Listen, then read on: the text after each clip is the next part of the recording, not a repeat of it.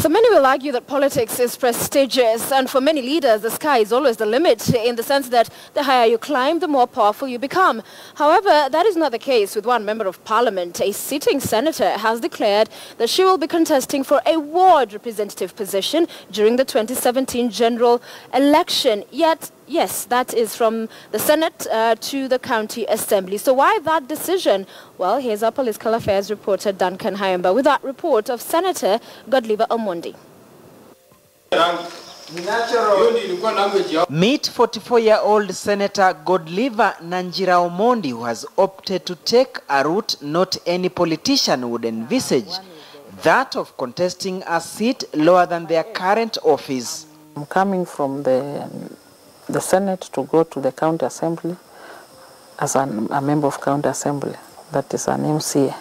Omondi says her decision has been largely informed by the numerous challenges she continues to face in her quest to effectively serve Kenyans at the grassroots level, despite the money, power and influence that comes with her current position. I want to be where resources are. I account what I have done with the resources that have been given. That is the reason that made me to calm down, to make a decision that I should calm down. I don't want titles. I don't want big salary. The ODM-nominated senator, who is also the national chair for persons living with disabilities, will be vying for the Cholera ward seat in Matungu constituency, Kakamega County, and discloses that majority of senators will be switching to either run as governors or members of the National Assembly. Reason being challenges that are in that house. The Senate is like at the mercy of somebody. And that mercy, somebody that the Senate is at the mercy, is the National Assembly. You see, even facilitate, even budget allocation, it's the National Assembly to decide. They can decide to give you or not to give you. Godliver Omondi is a fighter.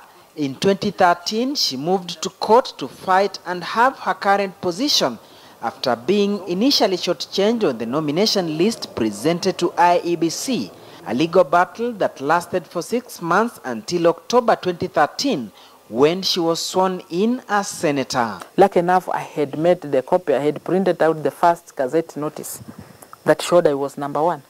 Because after being told that you have been shortchanged, when I went to the website, IBC website, I find that I was now #2. They have posted now a new list. And as they say, once bitten, twice shy, Omondi is already firing warning shots. I know there are strategies